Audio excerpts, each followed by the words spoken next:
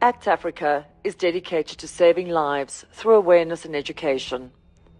Our focus is to prevent and break the vicious cycles of gender-based violence and human trafficking, reducing the statistics. We raise awareness and education about human trafficking and gender-based violence, providing basic assistance to victims and creating campaigns focused on prevention. Join us in our mission to bring about positive change in Africa and globally.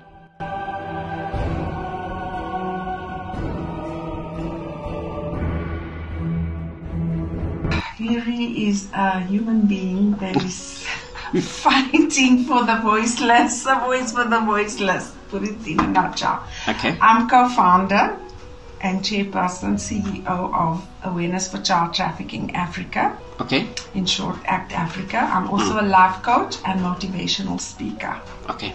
So I also sit on 2 other boards, one being of a shelter for young girls between the ages of 8 and 19, vulnerable girls, and the other one is an empowerment. Provide tangible solutions by way of the projects that we have, like self-defense. We're creating our board games, which will be launched next year. Okay. We target human trafficking, stop the traffic, and the other one, no to violence, targets gender-based violence. Okay. All right. So that's it. So those are the kind of things we do. Poverty relief as well. Those kind of vulnerabilities which are presented as a result of the desperations. So traffickers prey on vulnerabilities. Yeah. So anything that is preventative, so prevention of and breaking the cycles of human trafficking and gender-based violence is what we will focus on.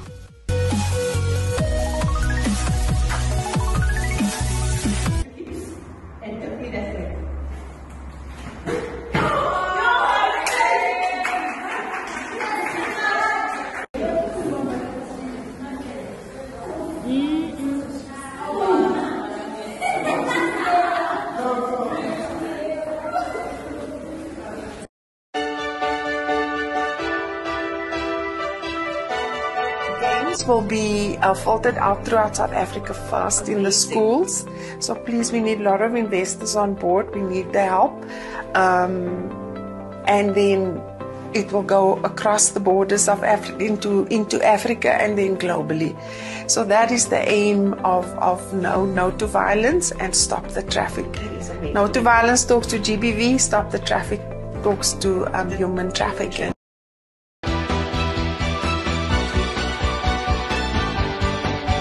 My name is Matthew Mensah, Deputy Chair of ACT Africa and founder of Rebranding Africa. Gender-based violence is a pandemic that's been with us for far too long.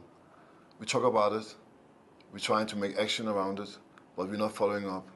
And in the meantime, we have thousands of women who are going through a nightmare on a daily basis.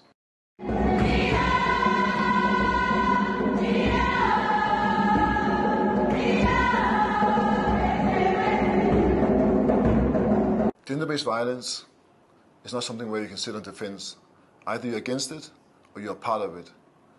Gender-based violence is something that we have to stop right now.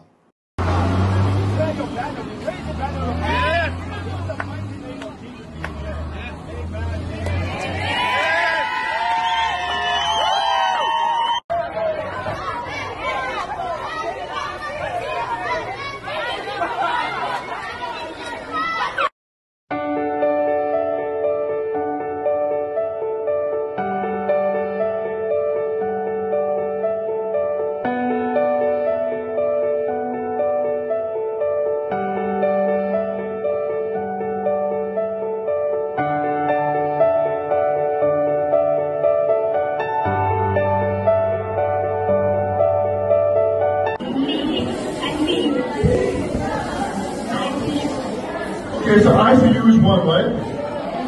Who else?